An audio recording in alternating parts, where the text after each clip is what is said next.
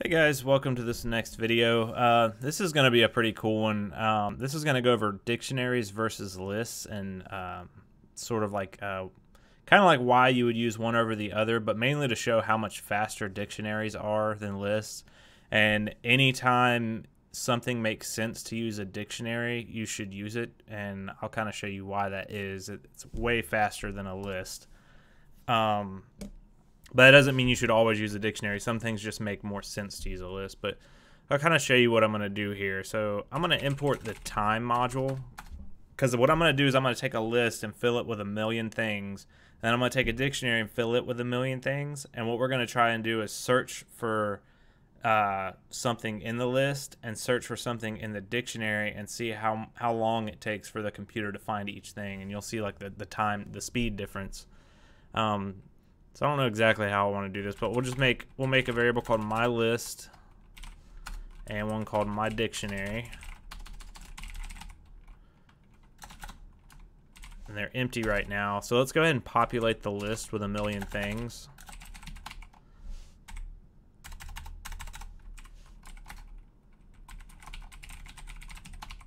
So all this is doing right here, this just takes that list and puts a million entries in it.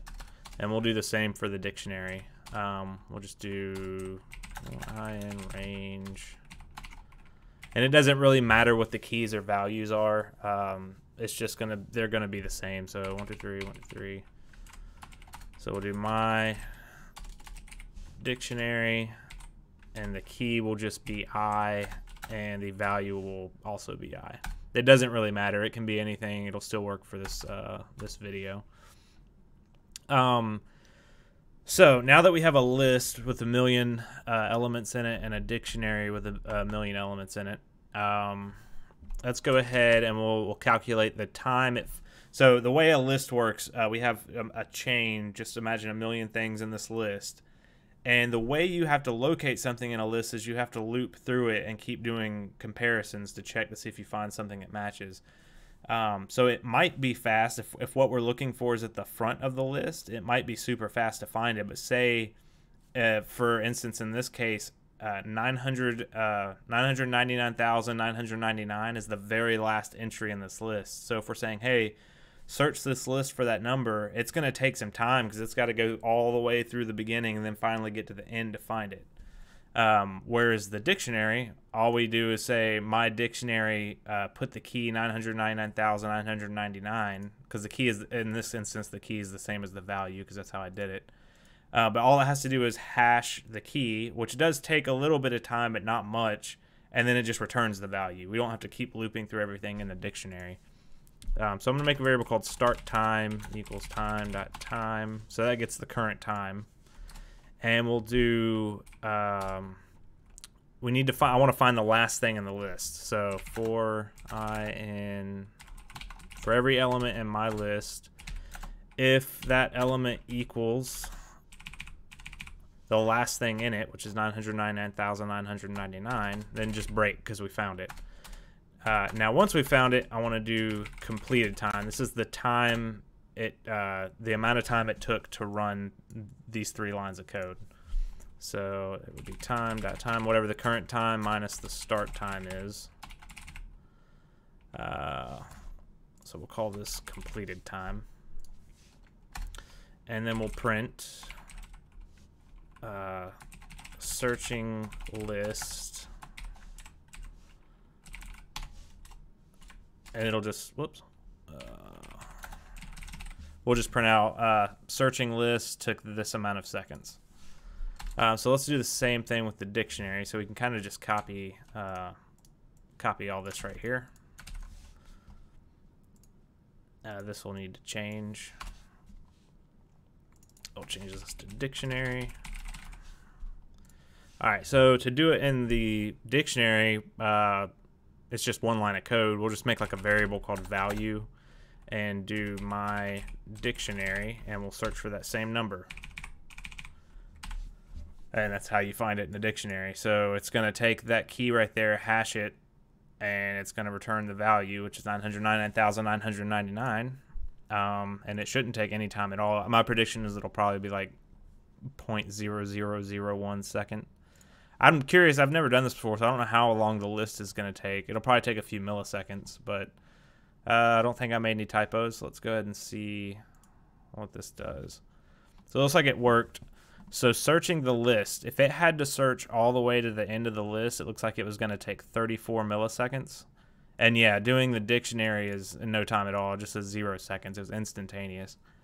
It probably did take, I'm guessing, some amount of time, but it's like microseconds or something like that. So that's pretty cool. So yeah, anytime you have the opportunity to do use a dictionary, always use one. It's way faster to look up something in a dictionary than it is a list.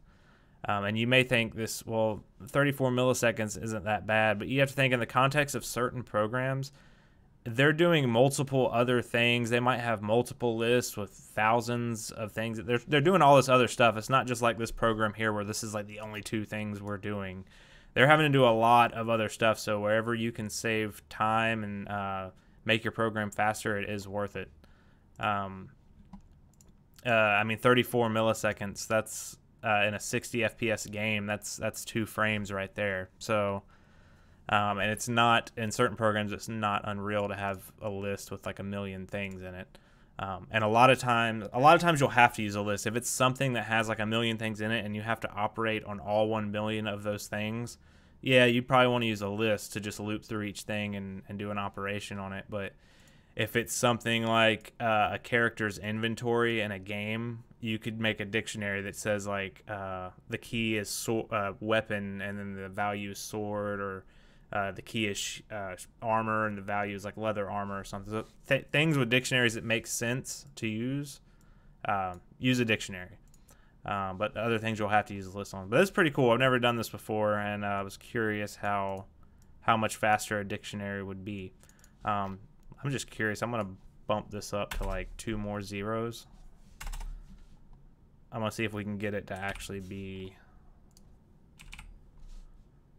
a little longer. Because it's every digit we add on, it'll get exponentially longer. This one's already taken a minute, so I'm curious to see what this is going to do for the list. So is that 100 million? Yeah, so I put 100 million entries in the list and 100 million in the dictionary. It is taking a minute.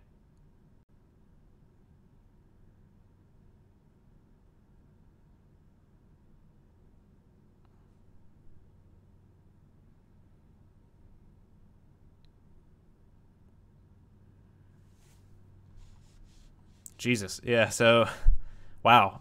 Yeah, so if you make a list with 100 million things and you have to find the last thing in it, it's going to take 8 seconds to find, and the dictionary is still 0.